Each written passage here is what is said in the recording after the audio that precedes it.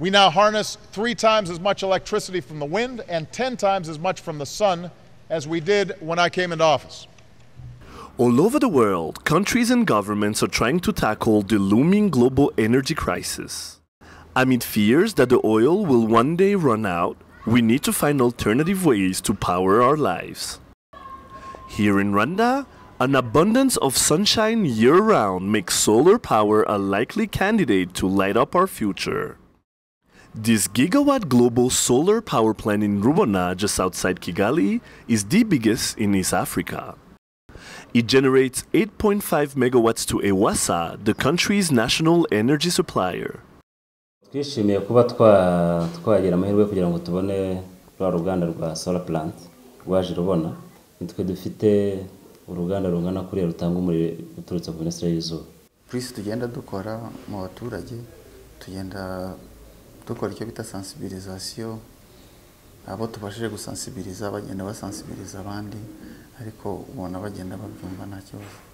We're here at Agahozo Shalom Youth Village, which hosts the Gigawatt Global Power Plant, a plant that is directly connected to EWASA.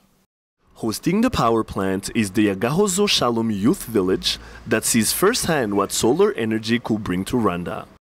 We at Agahozo Shalom are hosting the Gigawatt Global solar field on our land.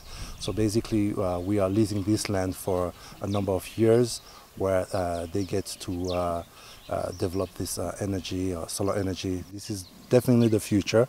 It takes much short amount of time to put it together. Rwanda hopes to avail electricity to 70% of its population by 2018.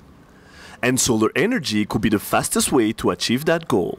Hari icyerekezo cy'igihugu cyacu kivuga yuko muri 2018 abanyarwanda ingo zacu mu Rwanda tuzatugeza kuri 70% kuri buri rugo rwa buri muntu ufite umuriro. Yadufashije byinshi cyane, haba kugira ngo tumenyane n'abayobozi bacu, kumenya n'abandi bantu baza kureba agace kacu, bana kajya n'ibindi bifuza ashobora gushoramo imari, ushobora no kuzajya mu kaburimbo, kandi bikaba byadufasha muri transportation y'abaturage bacu bakura imyaka inanga. Urabona dufite umurenge urimo imyaka myinshi begera ira kaburimbo igerwa magana kayonza.